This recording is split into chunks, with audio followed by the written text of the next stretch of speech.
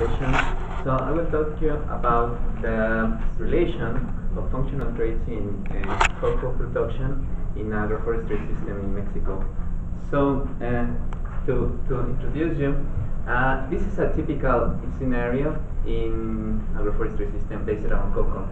So we have cocoa trees here, and also behind these cocoa trees there are some shade trees that produce shade and favors the establishment of these plants.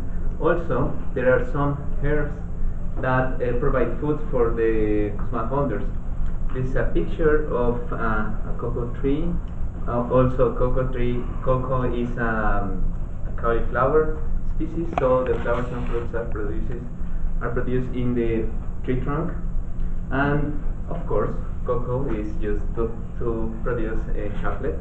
So this is one of the trees in the study site. So the seeds are obtained from the fruits, of course, and after fermentation process, mix it with dehydrated milk, we can obtain chocolate. If you wonder if I eat chocolate every time I go to the field, that's correct. I only count fruits, and that's it. So one of the main states in Mexico that produce cocoa is Tabasco, Chiapas, and Guerrero, and potentially all these other states produce cocoa.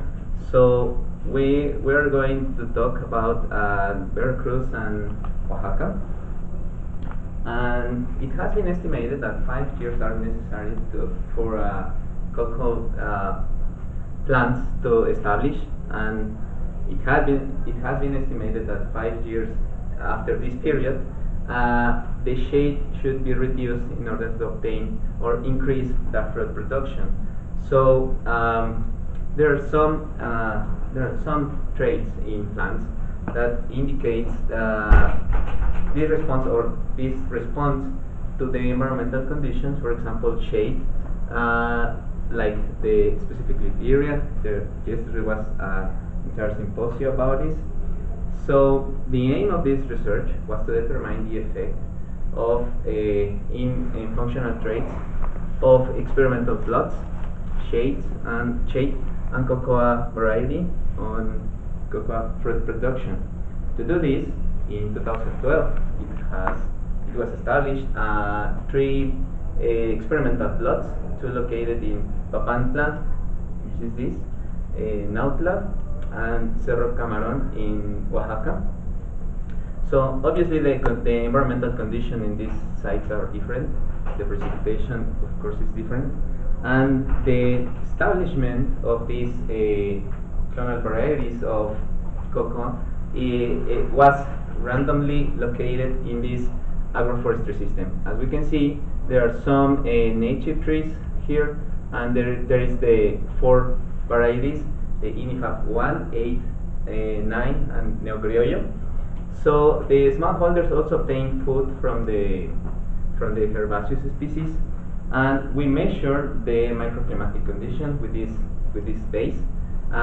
This is a data logger with photosynthetic active radiation in the base, also humidity and temperature sensor in the above the canopy level of the cocoa tree. Also there are these sensors, and out of the plot we also use these sensors to determine the conditions out of the plot and inside of the agroforestry system. We also measure some functional traits like stomatal density and size, specifically area, and relative water content. So all these were analyzed with machine learning analysis and generalized linear mixed models. So what we found is this. In Rancho Papayal, we found that the photosynthetic active radiation transmitted by the shade trees was low, and in Nuevo Hital, the transmitted light was high. It means that in Rancho Papayal and Cerro Camarón, the light conditions are higher than in Nuevo Hital. So the cocoa trees receive more light in these two plots.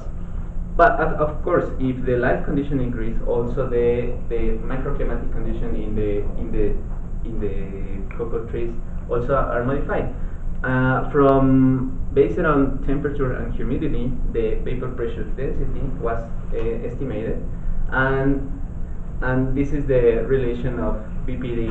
As higher is the VPD, the plant can be stressed by the environment, and so there's a more water demanding situation in the plant.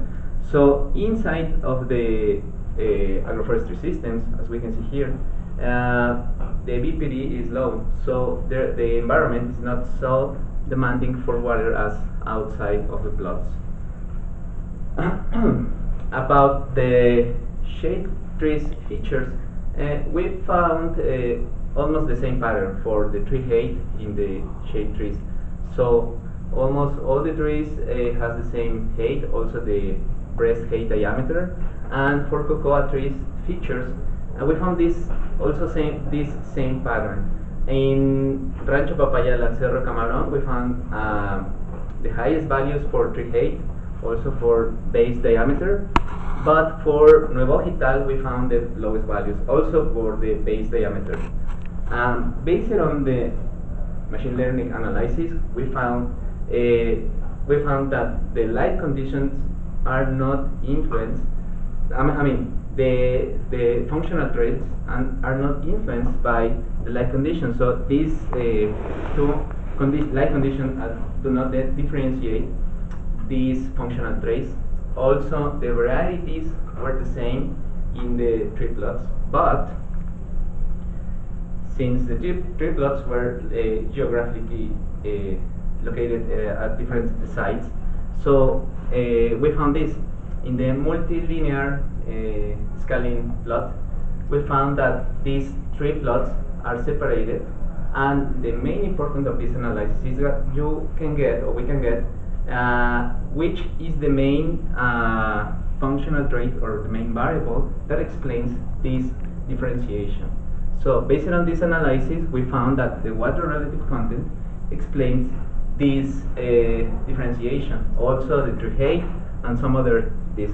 We use in the model approximately 20 functional traits, but these was the variable that explains this differentiation.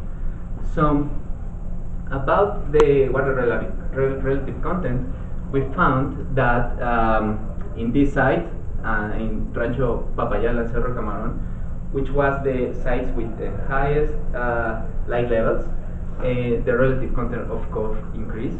But if you remember, the VPD also was lower in the agroforestry system here and also here. So well, when we analyze the sun and shade conditions, we consider that photosynthetic activity radiation of cocoa trees in the sun and the shade conditions. So what we found is that, of course, the sun condition is in this condition the trees receive more light, and in the shade, of course, receive less. But what we found is that in the shade condition, the trees produce more fruits than on the sun condition. So this is just like the opposite, because as you remember, we expected that in the shade condition produce less fruits than in the sun condition. So those estimations about 5 years are necessary to the establishment, and after that period, the smallholders should reduce the shade to increase the fruit production. That was not so clear. So what we found is that the light condition, of course, modify the microclimatic conditions. So the cocoa trees were different between the plots. Also, there are some modification in functional traits in leaves, and the shade favors the fruit production.